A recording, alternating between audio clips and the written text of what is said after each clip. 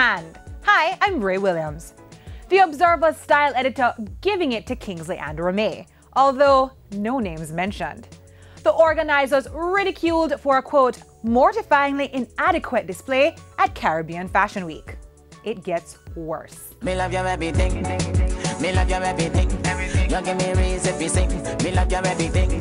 Your smile is everything, and you're full of style to the brim. You me love you every time. It was gloves off as Novia MacDonald White took CFW apart in a Sunday editorial. The 17th staging panned as harming the brand of Jamaica with cheap-looking, ill-fitting clothes. CFW says Novia came apart at the seams. It's time to send this piece to a tailor and demand a better fit, was the damning conclusion. No response yet from Pulse. CFW coordinator Ramey Gordon said Wednesday she hadn't heard anything about the unflattering editorial. ER asked Novia why she saw red at CFW. I was just absolutely upset, I think, at the end of 17 years that this was it. I just thought, surely this couldn't be it. Our models are all over the world doing very, very, very, very well. The fact that this country can attract and continues to attract and attracted this year in excess of 10 international lifestyle editors to this country, it means that they're coming to see something. And surely we should have shown them something. And it's not just about, okay, I've seen shoddy clothes before. Of course I have, but if you say to me this is the best of Caribbean Fashion Week, I expect to see the best, meaning that we have to, if needs be, we have to edit. If needs be, we have to say, no thank you. Thank you, but no thank you. It's going to be said your comments were personal, that you never pan Style Week like that, that you have it in for Kingsley. Let me just say, first of all, that I missed Style Week this year because I had my beloved Crystal Chong's wedding to attend. Had I gone to Style Week and seen the same thing, I would have panned Style Week. Of course, King's going to say that it's personal. He's going to say that I'm this, which he has said in the past. I really don't care. Your crew on location can attest to the fact that the show started late, that we were using, masking tape on the clothes and on the models' bodies, that for 5-6 minutes the runway was empty. For heaven's sakes, you've got a long runway. You don't need one. I mean, send the models out, send them out so that the audience is not bored. And there was even reference to people being robbed on the way back to their cars. And you stand by it all. Correct. People lost phones. People were robbed. That is correct.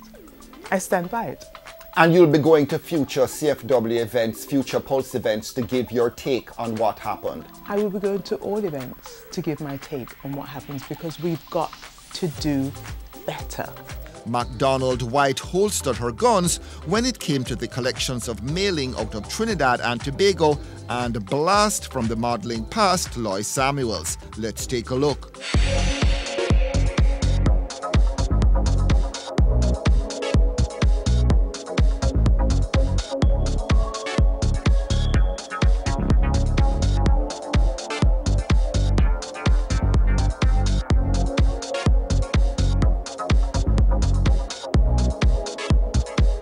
It's all about layering. If you know my work, I love designing white shirts, which was very evident tonight. So it was all about layering the shirts with different textures of trousers and different shapes of trousers, but also the apron has come. The apron is playing a big part. If you notice, a lot of the girls had on aprons, and that was just something new that I was trying. And the palette, my palette is always black, white and neutral, and I think that was also very evident tonight. It's supposed to be a very easy, layered look that you could subtract or add to. So you can wear it without the apron or add the apron, put the belt or no belt or even like bustiers over the shirts. So it was about taking the shirt, which is like really my signature piece, and showing it in many different ways.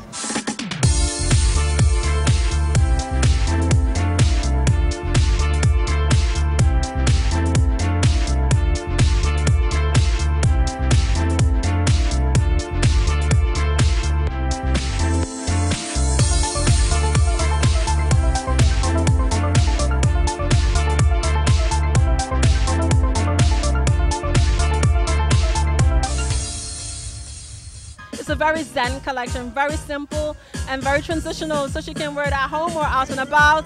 And the silhouettes are such that it can be worn in the evening. If she wants it in a satin instead of in a linen, it can work in that way. So I wanted something transitional and something that will stand the test of time. I believe in classic pieces. I don't think we need too many things.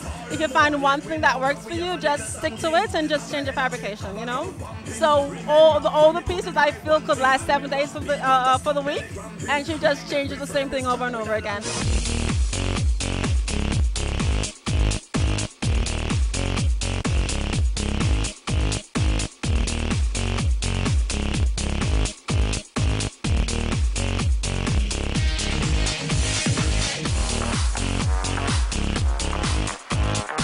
It's a 70s line, it's very hippie, it's very bohemian. You know, I left school in the early 70s. I went to design school in the 70s. This was a very, very passionate time in my life where I'm exploring the fashion which was introduced to me as the 70s. So the Bohemian Rhapsody was appropriate music, with Queen being an icon in Britain, where I grew up and learned the trade. And obviously I have a great business partner, which is my mother, that has spent, Yvonne Hales, that has spent 50 years in the business or more, and she's also had her own factory for 35 years, and she's worked with all the best designers. So it's been my biggest fan and my biggest support too.